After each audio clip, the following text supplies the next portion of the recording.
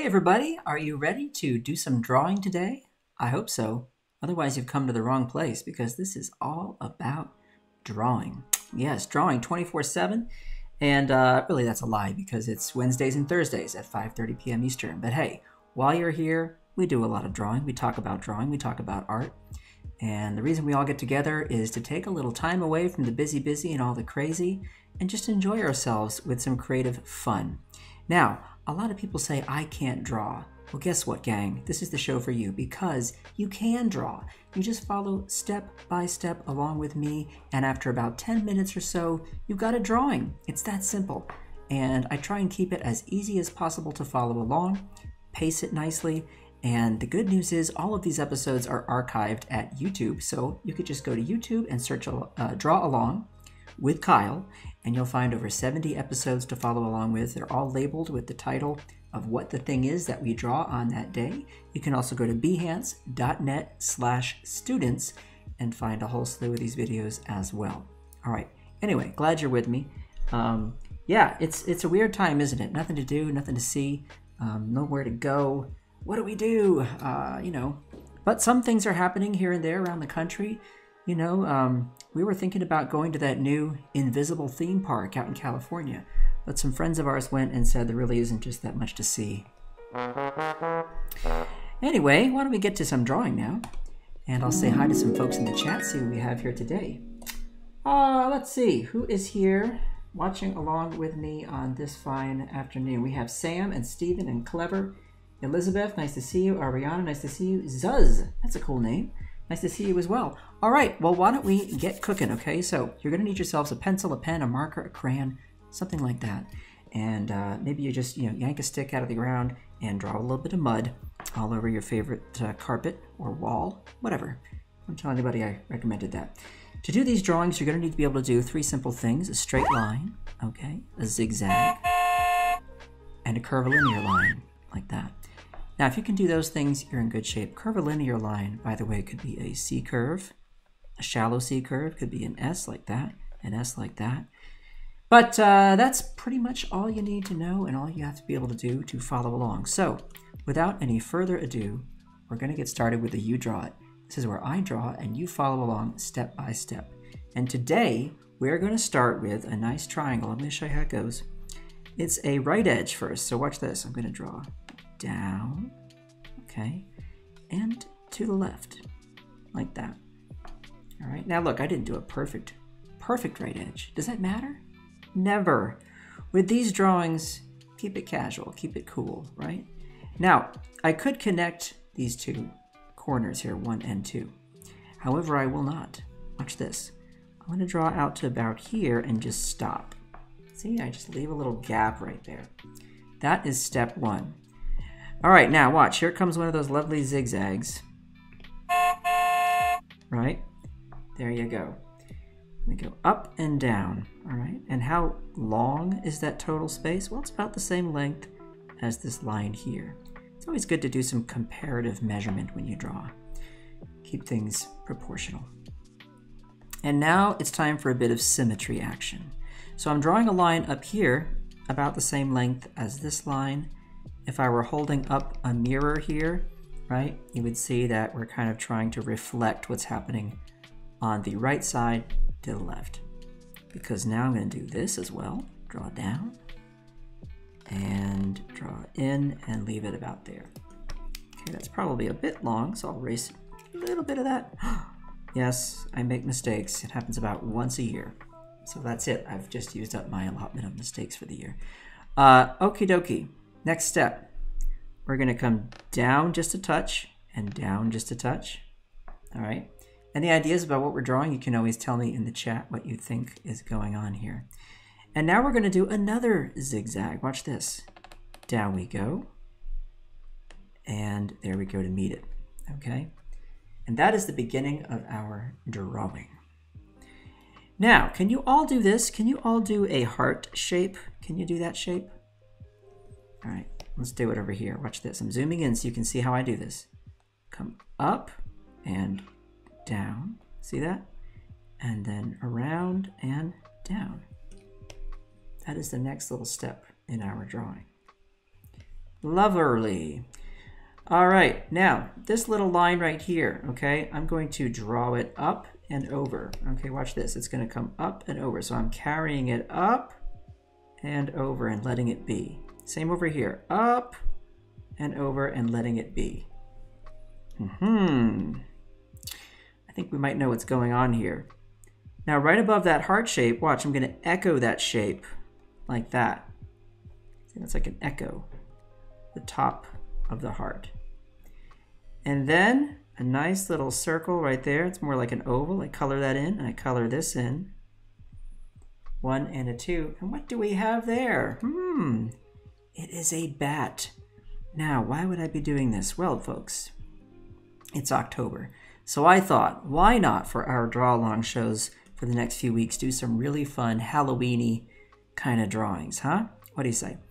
All right, now I'm going to draw a really long line. It's going to come up out to about here. All right, I'm not going to follow this angle. I'm actually going to come up a little bit more in this direction. All right, watch. About to there. How long is this line? Well, again, we can use comparative measurement. We could say this is about twice as long as this line here. Okay, and now another one out this way, zip, like so. Okay, it could be about the same length, maybe a little shorter. It doesn't matter, folks. It really doesn't matter. And now here comes a really fun curvilinear passage where we're going to go scooping on down, pausing for a moment, and then creating another scoop. Watch this. Scoop, pause, scoopity-doop-doop-doop right down here, and connect and leave that be for a moment. Okay, see that? We go in scoop and scoop. Now I'm going to pretend that this curve continues behind that ear, and I'm going to pick it up right there and leave it alone. See a little bit of a curve there. So imagine that behind that ear we just keep on going, and then boop, there's a little bit popping out right there. And now for some symmetry. Now listen, if you don't do the wings at exactly the same angle, no big whoop, don't worry about it. But up and out we go, okay? And then out again, like that, there we go. That a little longer. Here comes that scoop action. We go scoop, and scoop. Pause right there for a moment.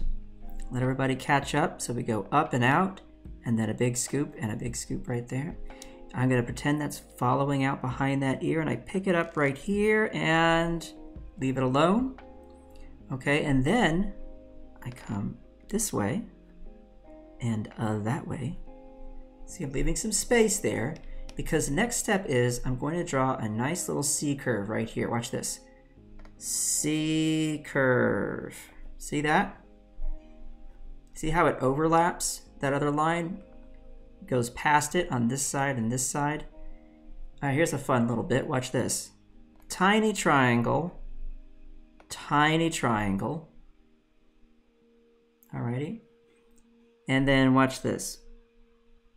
1, 2, 3, 4. 1, 2, 3, 4. Some little bat feet back there. How about that? Now between this corner and that little bump right there, I'm going to do a line that leaves space. Okay, see that? And a line right there. And then I'm going to do one kind of going this way and one kind of going that way. And that's just a fun little detail to add to your friend there, your bat friend. Now what do you want to do to make this personal? Remember, because with these drawings, right, we're right at the 10-minute mark. We've got an extra minute or two. This is where you can make this drawing your own. Sliding this over this way. What are some things you do? You want to make it Halloween-y? Well, you know, you could throw in maybe a graveyard or something like that. Maybe I could put over here little moon right there, you know, and watch this. Let me show you something.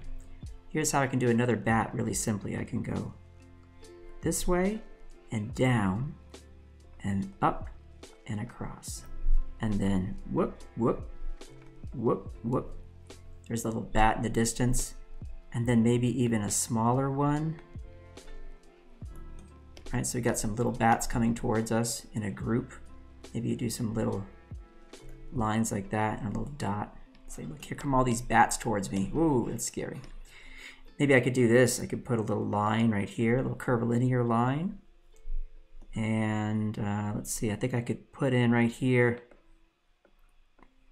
See that line that kind of goes zigzag, zigzag, right? And then another one. And then, whoa, whoa, whoa. What am I doing? Making a scary old tree. Old scary Halloween-y kind of tree right there. Maybe some misty looking clouds, you know? So there's your Halloween-y kind of drawing. Maybe some bumps right here to suggest some little bushes and whatnot. You get the picture, right, gang? So make it your own. Make it your own. See how you can finish that one out and have some fun with that.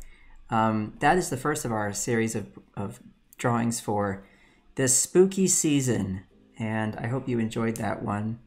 It's a simple one, but it's a fun one, and once you memorize those steps, you know, you can just draw bats all over the place. Draw them everywhere. Draw them on your bank statements. Draw them on receipts. Draw them on Christmas cards. I mean, it's not like bats go anywhere at Christmas. They're still around, right? Aren't they? Maybe not. Maybe they're hibernating. I am not a biologist. I'm not an animal biologist. I don't know anything about animals, really. Just know how to draw them. That's the fun part. Okay, now we're going to start a new segment today for this show. Now, you know we've done in the past art history, and we've done the doodle game. We've done some of my favorite books from that bookshelf back there, which has all kinds of neato stuff. But today, oh, and also we do art tips sometimes. Today we're going to do art vocab. So let's hide our bat for a moment. And let's take a look at this, because today's art vocab word is chiaroscuro. Chiaroscuro. I am not Italian, so forgive my pronunciation of that word.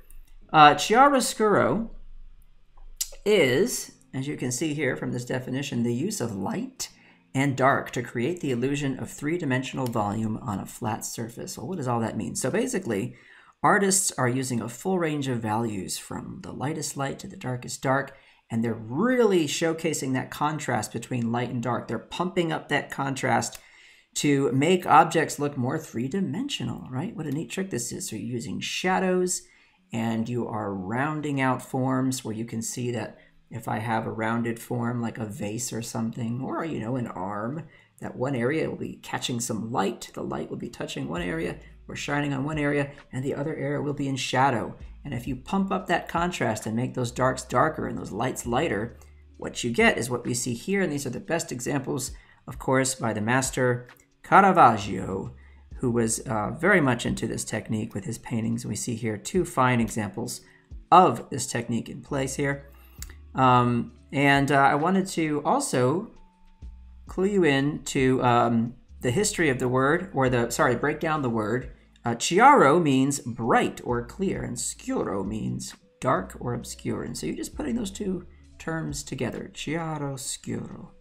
And this is really interesting, but Caravaggio, because he used this technique so often, I'll show you something neat here. We're just going to change our term here for a minute and talk about tenebrism.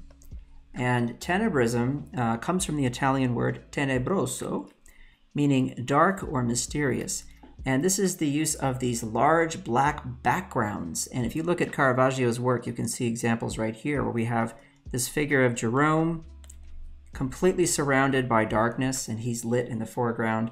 And then here we have, of course, Judith and her maidservant. And look at all that black, right, surrounding the figures in the background. And this is what tenebrism is. But because Caravaggio used this technique so much, they started referring to it as Caravaggism. Can you believe it? So he's got his own term right there. And wow, amazing. Now, I had the good fortune myself of seeing some Caravaggio paintings in person in Firenze, in Florence, Italy, at the Uffizi Gallery. And I have to tell you, they were just stunning, beautiful paintings. They really come to life. And this technique is very powerful. So if you're interested as a painter or as a person who is drawing and trying out more with your techniques of shading or rendering, take a look at some of these lovely paintings by Caravaggio. Look at the drawings of Da Vinci and Michelangelo and people like that, and see what you can learn from them, okay? So that is our art vocab for today. Now, it is time for the animal and activity game. Now, the animal and activity game is where you in the chat will supply me with suggestions for animals doing funny, strange, unexpected, weird things. And then I will, in the time remaining, try and draw that for you. I'll select something from your suggestions in the chat. And just to give you an example,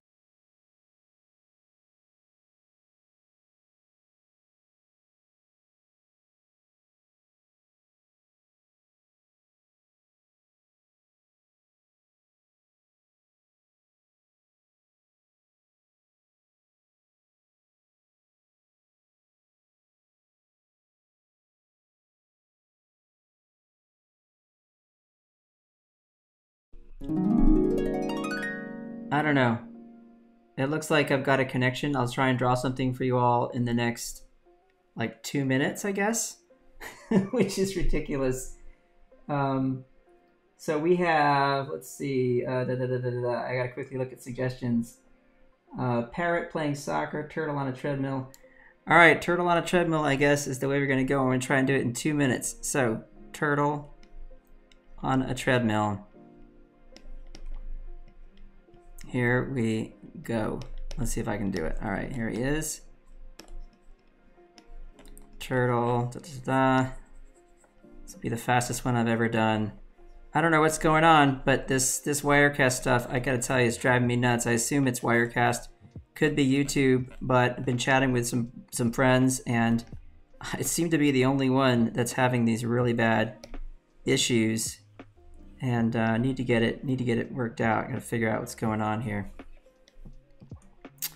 But let's see if I can manage to draw a little something for you here. We'll try anyway. Okay, now the time might be out when I'm done with this on Behance, but I'll just carry on until it's done on YouTube. Okay, gang? So that at least you have something to watch later if you so choose. Okay, so that it's not complete waste. But at least we got the vocab done, and at least we got the draw along portion done, right? So that's something. That is something right there. Look for the positive, I always say. All right, so there is our turtle friend, and he's just a fit turtle right there. He's just going for it. It's insane. I'm gonna get his turtle beach bod going. That's what it is. Little turtle beach bod. All right. So there's one leg there. Let's get this other one actually back here and connect right there. Okay, that looks pretty good. Knock it back. Grab the darker color. I know I'm going to cut out here in a minute or so on Behance, but maybe you'll catch some of it.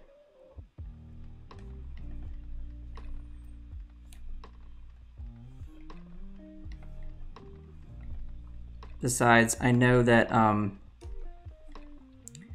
a lot of folks dropped off after we had that first little technical glitch right there. Understandably. I think they thought that the whole stream was toast. And I have to tell you, I did. I thought it was just done for. Restarted 3 times with Wirecast. And then, I don't know, came back. No explaining it though. No explaining it. Don't know what's going on.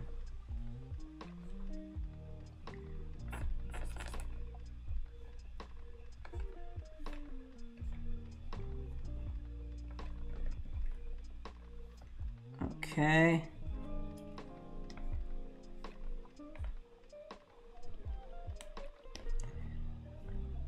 But for those of you keeping score, this has happened now three streams in a row, so something is definitely up. Not sure what.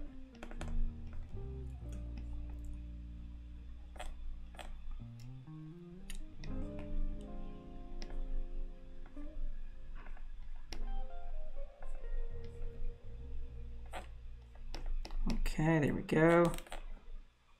If you're still with me on YouTube, great.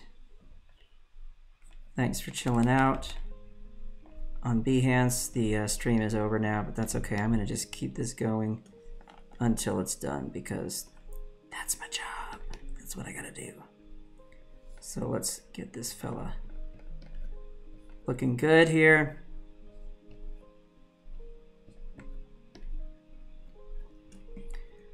Add a little shadow there under that foot. A little dark and light for you, a little chiaroscuro. Calling back to earlier in our episode today, talking about that technique, right? Give him some eyebrows. It's always funnier with eyebrows, isn't it? When you draw animals with eyebrows. Oops, do this little treadmill action here. Round that out.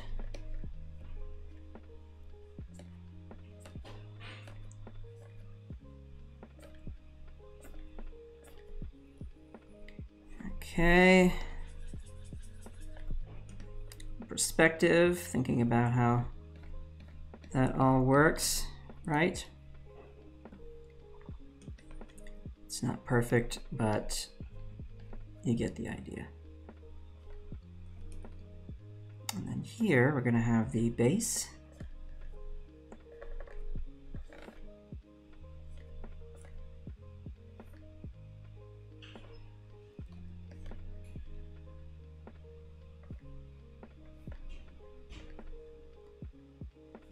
And we'll just design ourselves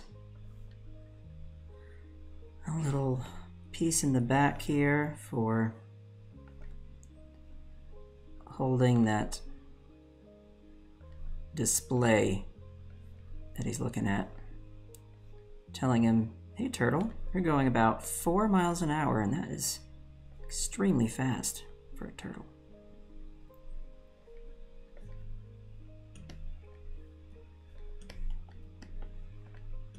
Let's plug.